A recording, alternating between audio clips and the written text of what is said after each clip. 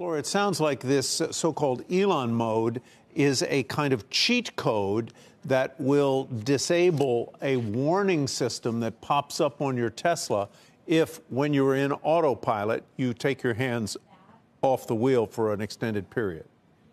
That's right, Tyler. So we've written about Elon mode before. That's a nickname for it. It's not what it's called in the code base. This is a server-side configuration, so Tesla would have to, set it and allow select drivers to access this. But it effectively bypasses what's called the autopilot nag. It's this, first you'll see a display on the screen that tells you to, put your hands on the wheel, pay attention to the road. And if you kind of keep your hands off the wheel for too long, that'll escalate to a beep, and eventually it can lock you out of the more advanced features that are part of Autopilot and FSD. How do drivers who want this cheat code get it? Well, that's part of what NHTSA is looking for. They want answers about how many drivers have been given access to this. Was it really just for like one executive, or how widespread was its use?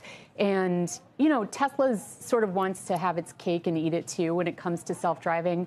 The brand names they give for these things make it sound like their cars are autonomous, and then they tell regulators, and in the fine print they say, this is a level 2 system, you have to keep your hands on the wheel at all times. Phil, what have you heard about this so-called Elon mode, and whether Tesla could be sanctioned somehow for allowing something that on its face sounds like it might be outside of the boundaries of what the federal regulators would allow?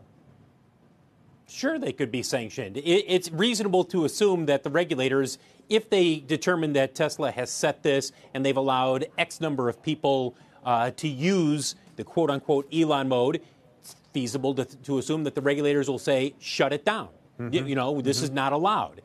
Cheat codes are frowned upon by all regulators, and certainly I'm sure NHTSA would not look kindly on this. So it remains to be seen exactly what NHTSA ultimately does as they do this investigation here.